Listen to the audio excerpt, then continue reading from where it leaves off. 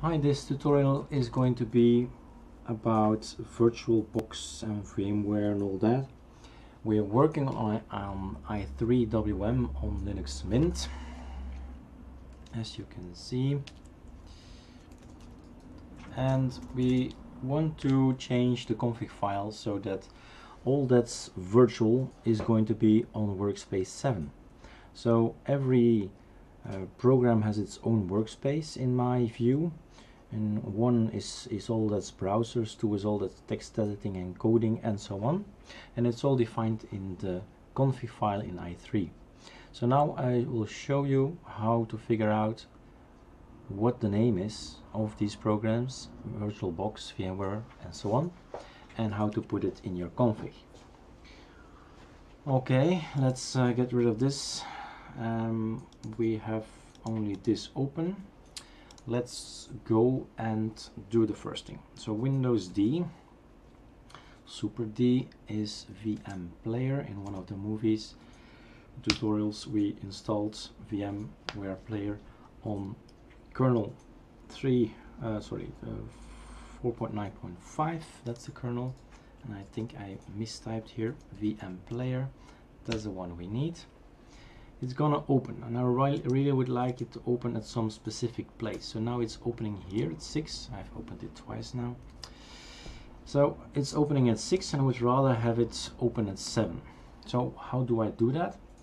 We installed Antergos on this VMware VM player, but like I said, it's more an i3 tutorial. So we do Windows Enter.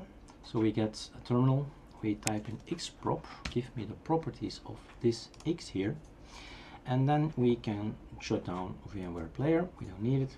We just wanted to know what is the class string, and this is the name vmplayer with a capital V. I'm gonna copy it, and then we're gonna close this one, and we want to have i3 config file in Sublime Text. Scroll all the way down until somewhere here.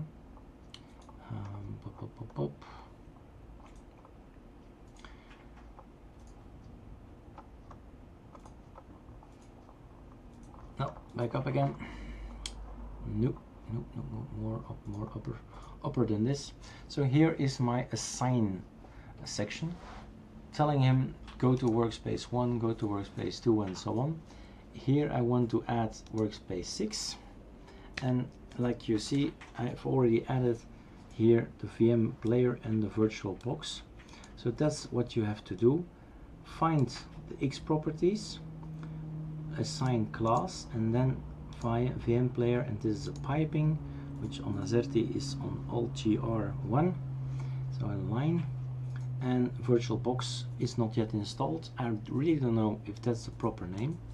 So I'm gonna tell him not to go to 6, but to go to 7, because 6 is already taken for VLC, as you can see.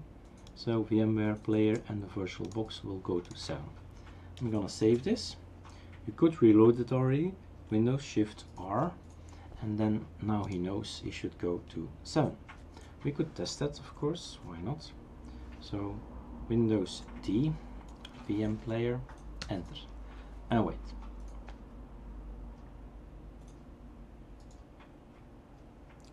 There you see, 7 has come up here.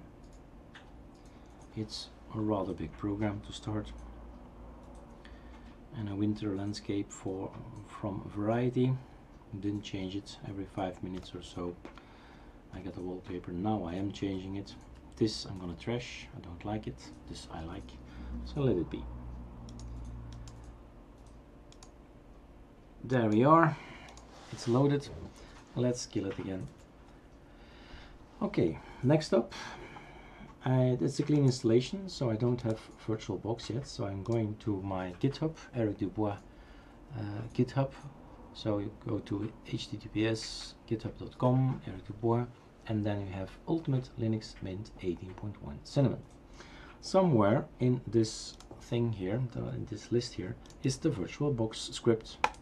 You run it, You type in your password, and we're getting the latest 5.1.12. Okay.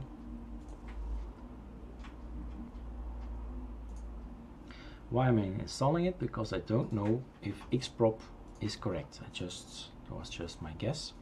So you really have to install it, and then you can go ahead.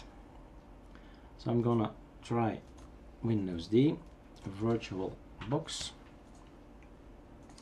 Here you go. Blah blah blah has been released. It's available. There is a newer version already available. I can update my script. I'll do that in a bit. What I do now is Windows Enter. Same procedure. X properties. Move over to the window with my cursor here and wait. Kill this one. Oops, wrong one. Again, xprop. And I want to kill this one. And now we're gonna look, and it's wrong. I've written it wrong. The B should be capital. It's really important that everything is in order. So VirtualBox would be wrong, wouldn't have worked, but now it will work. We save it, and that's how you assign a program to some kind of workspace. Have fun using i3.